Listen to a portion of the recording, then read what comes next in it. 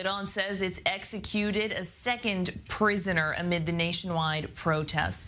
Iran's Mizan news agency identifying the man as Majid Reza Rahanvard.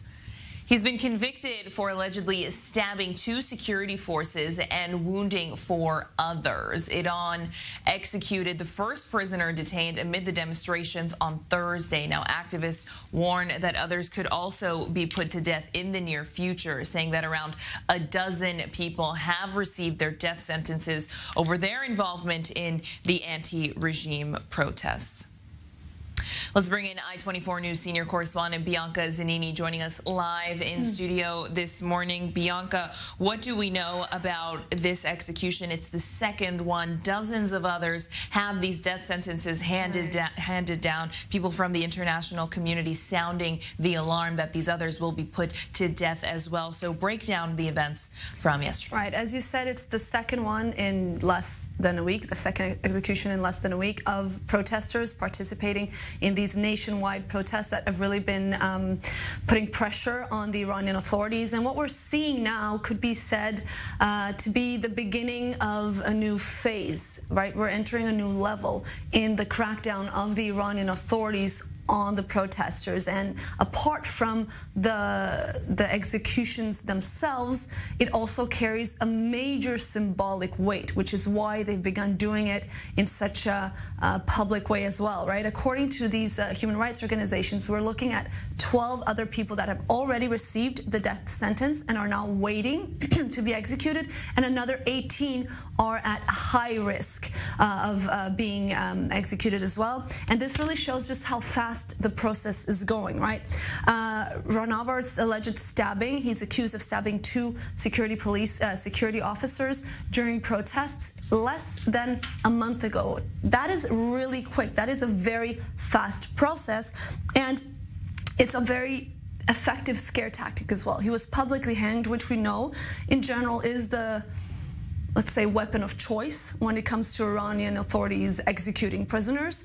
And we're looking at more than 18,000 prisoners that have been arrested that are now looking at this and potentially really being scared. Now, it's an interesting element because on the one hand, this prisoner who was executed was accused based on video footage of him stabbing someone, running. There was a motorcycle chase.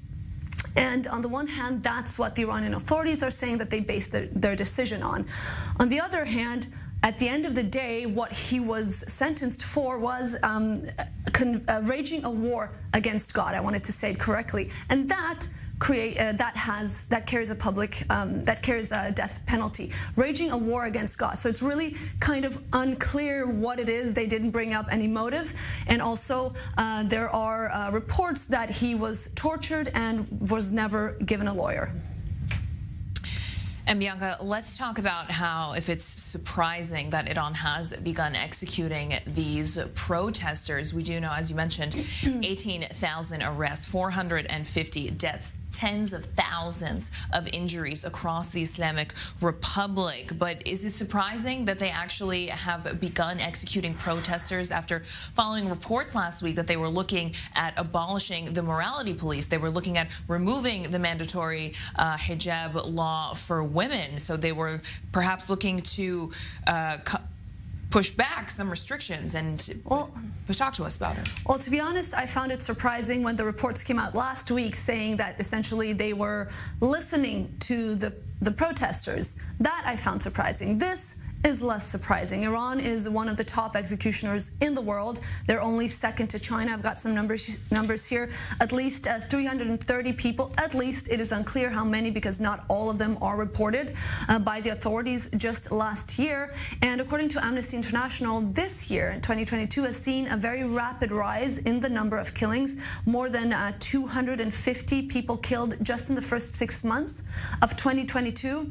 So in many ways, this is very much in line with what is expected. What's different, perhaps this time, is the very, very public and rapid way the process is going. It's very open as well. And this is something that goes back to what we hear again and again: a lack of a fair trial, lack of access to lawyers, and then these very vague accusations like waging war against God, but what did you actually do? But these are the sentences that are being carried out.